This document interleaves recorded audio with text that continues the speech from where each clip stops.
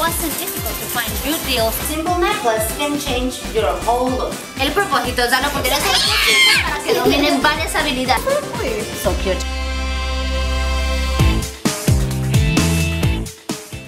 Are your kids riding their bikes safely? Mine weren't until an expert told me these tips that I'm sharing with you.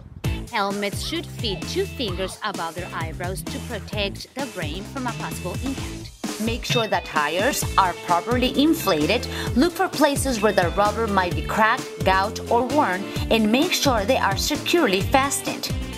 Squeeze the brake levers to make sure that they apply enough pressure to stop the bike. Make sure the handlebar and seat are set at the correct height, and make sure chains turns cleanly through your front and rear sprockets. If needed, add chain oil.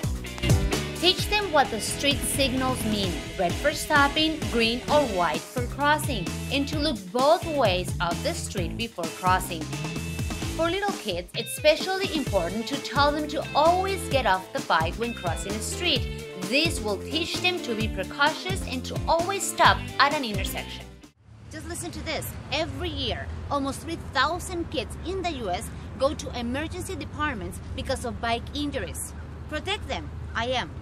For Latina Mom TV, Tana Lubiano.